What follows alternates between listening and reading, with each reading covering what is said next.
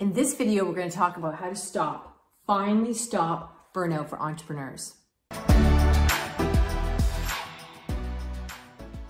Okay, I want to talk to you about the I can principle. The I can principle. Now, many of you may have not heard of the I can principle. In fact, probably most of you haven't.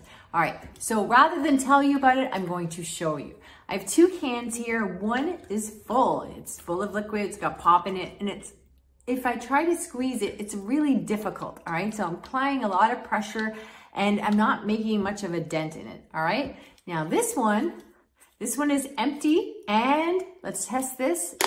You can see it's really easy to make a dent in. It's really easy to crumple it up and get it all twisted out, right?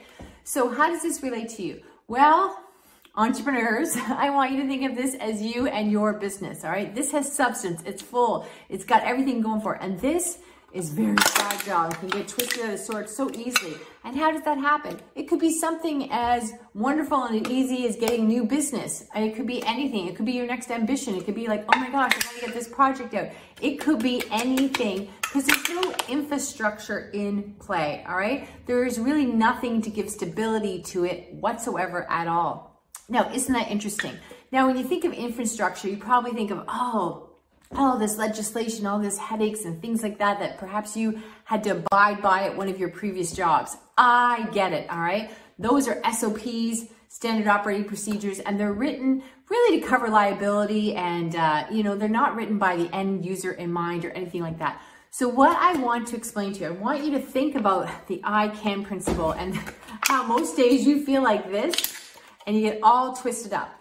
Now, we are all about having a business that supports your life instead of consuming it, right? And I talk all the time about treating yourself like a business athlete. You should be able to take care of yourself and wake up in the morning refreshed and all that other stuff. But how do you do that when you're running your business and twisted out of sorts like that?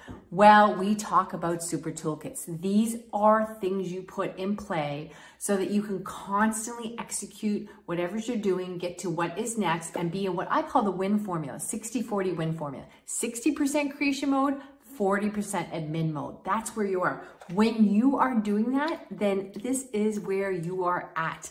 Things can happen and nothing gets twisted out of sort, and you're just constantly reaching that next level. So super, super important. How do you stop burnout?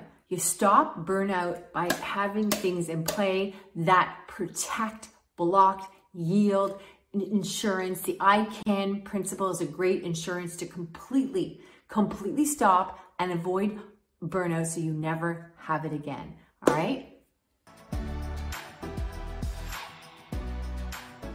Click the link below if you want to know more about how to stop burnout.